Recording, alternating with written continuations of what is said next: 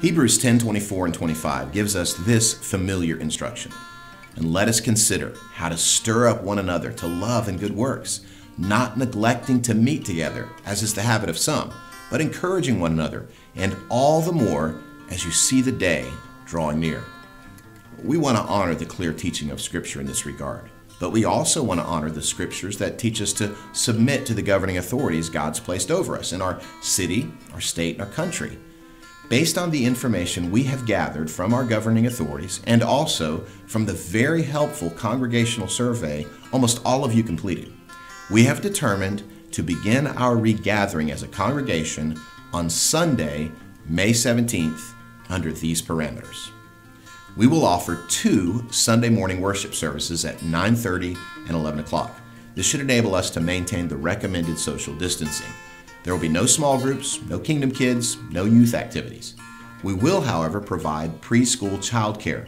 Our preschool childcare would be spread out significantly with 4 and 5-year-olds upstairs in the Kingdom Kids space and the younger children downstairs. We ask that our families with preschool-aged children attend the 9:30 service. This will give our volunteers the opportunity to attend the 11 o'clock service. We will have an online registration for both of our morning services. That registration will be open on the Monday before the upcoming Sunday service on our website. We'll cap registration at 80 people per service, and this will enable us to avoid having too many in attendance in either service and ensure visitors still have a place. Once our sanctuary reaches capacity of 100 people, we'll direct others who come to go to the fellowship hall for overflow. Here's some of the precautions we're going to be making to ensure everyone's safety. Our welcoming team will hold open the doors coming and going so that it'll minimize your need to touch door handles. We will not have printed worship bulletins, but we'll still provide the online worship guide you can access on your smartphone at lookoutvalley.org/live. Face masks will not be mandatory, but will be available for you if you desire to have one. Every other row of pews will be roped off so that we can again maintain appropriate distancing. We will continue to serve communion on the 3rd Sunday of every month. However, we will not be passing the communion plates. We will serve communion by coming up front to receive the elements, again, maintaining appropriate distance. We will not have a handshaking welcome time, and we will discourage any physical contact with any people who are not in your immediate family. We will have hand sanitizer stations located throughout the facility.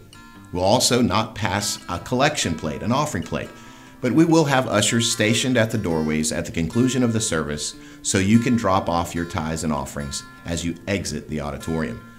We'll continue to provide our online live streaming services so those who are unable to attend in person can still participate in our worship services. So, what can you do to help? Here's the first thing. Stay home when you're sick. If you're running a fever over 100.4, if you have any flu-like symptoms, stay home. Do not begin arriving for the second worship service until at least 10:45 to allow the first service attendees adequate time to exit the building and the parking lot. We also ask that you work with our welcoming team members to help seat you properly. If you cough or sneeze, do so with a tissue, then throw that tissue in the trash. Wash your hands often with soap and water or use an alcohol-based hand sanitizer. And here's a great big way you can help us. We will have a work day on Saturday, May 16th to prepare our facility and our grounds for regathering. For those who have cardiovascular, respiratory, or immune system issues, or others who are particularly susceptible to the virus based on your age or other health risks, it's understandable and prudent that you not attend in person at this time. At the end of the day, you must make decisions that you feel are in the best interest of protecting yourself and your family.